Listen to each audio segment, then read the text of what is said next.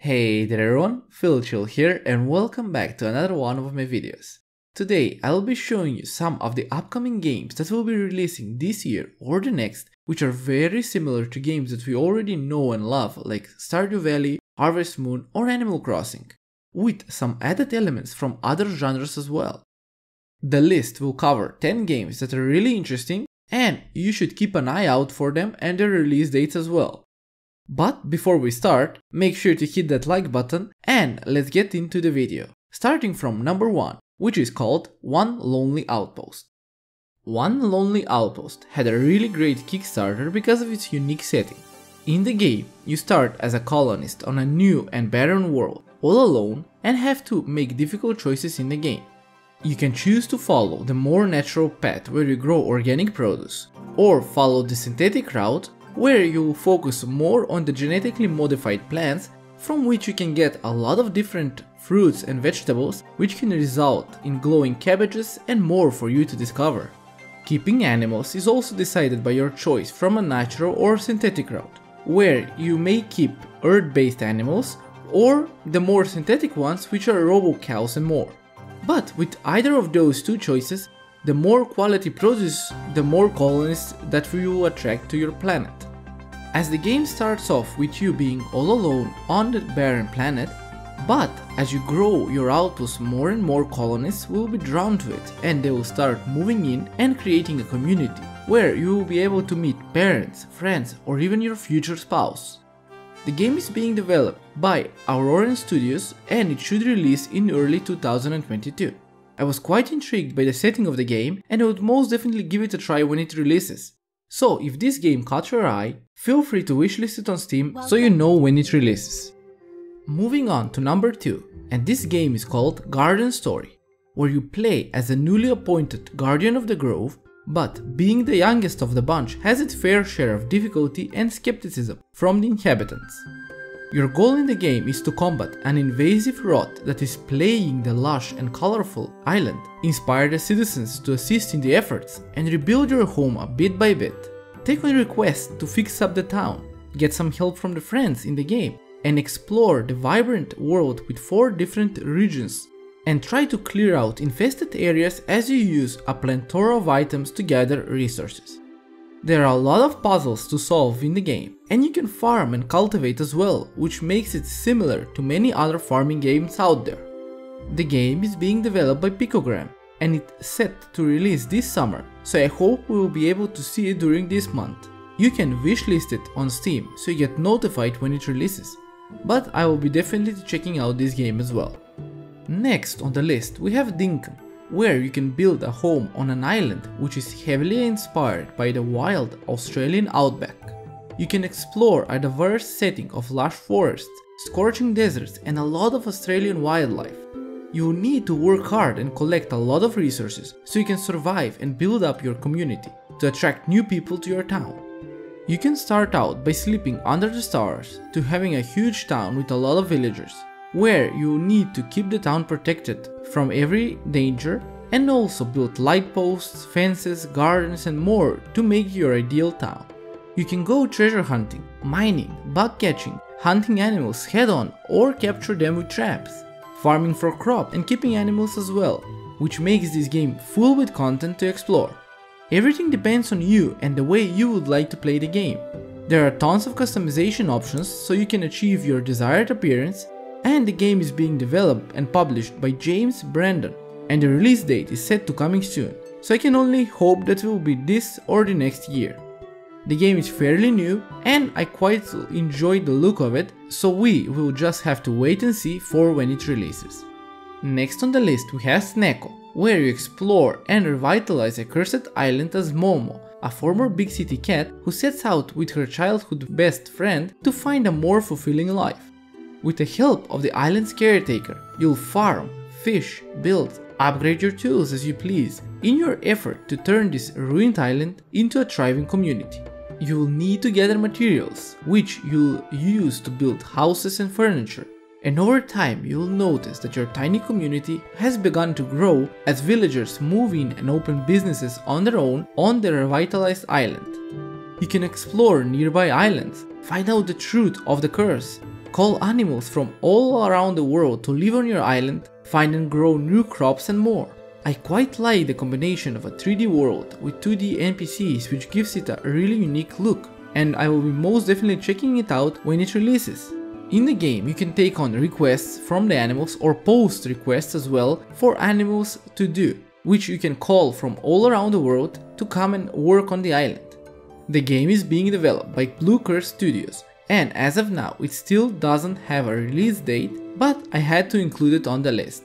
Next on the list we have Lens Island, which is a farming sim dungeon crawler where you are the new settler on the island and you need to explore and gather materials to make your new home on the island. You will unravel the dark secrets the island holds as you venture deep down in the caves in search of treasures. You can build wherever you want, big as you like it, and you will be able to choose from a wide variety of materials as well. I must say, the game has a more realistic look to it and it's quite beautiful. You can explore the world around you and interact with it as well by rebuilding old broken things or finding past tools and weapons to call your own. Farming is also an important aspect of the game, as the food from your crops will fuel your adventures into the caves. Below, and everything excess you can sell to the villagers for gold. The game is being developed and published by Flow Studios and the release date is quite near, which is set for October 2021. Another game that we have on this list is Roots of Pacha, which is one of the games I'm really excited for. In this game, you start by roaming the ancient wilderness, where you decide to settle down and begin a community which will grow over time.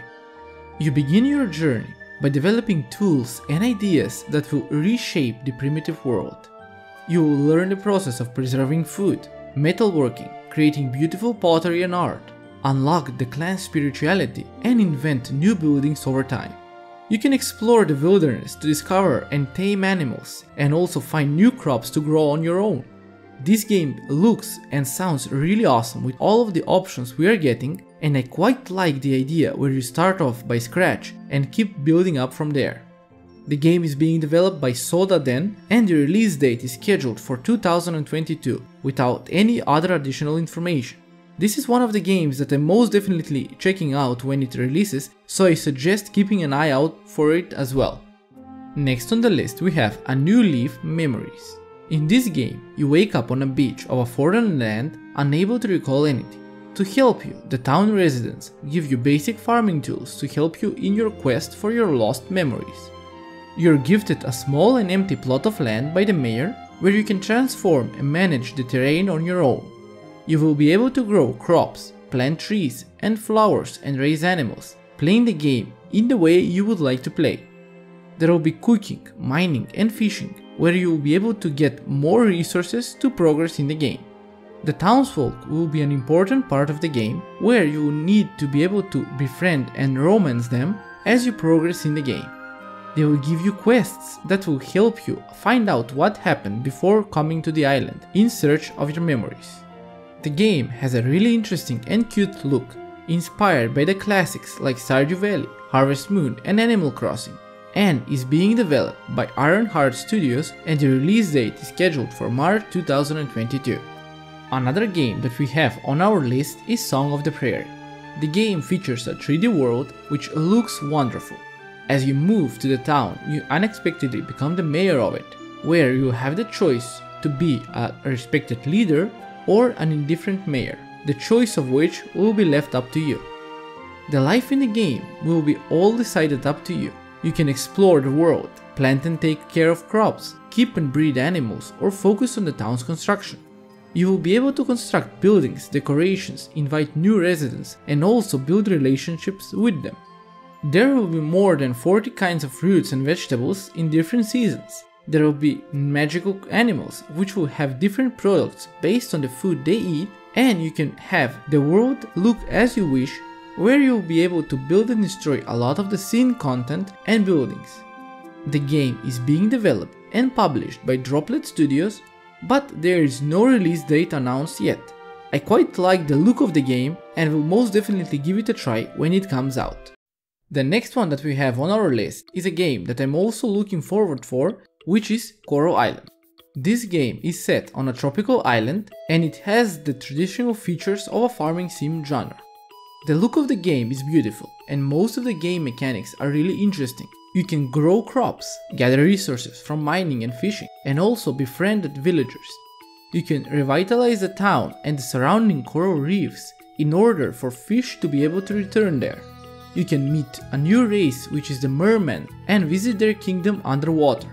On your farm you can grow a lot of exotic and traditional crops and trees, but also keep a variety of animals as well. I really love how the game looks and sounds, and I can't wait for it to come out.